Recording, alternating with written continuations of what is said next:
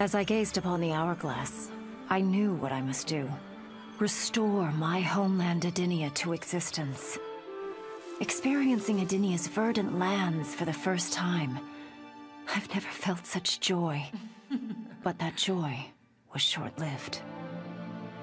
Edenia's traditions, its languages, its culture, all were completely foreign, having been forbidden to me by Shao Kahn.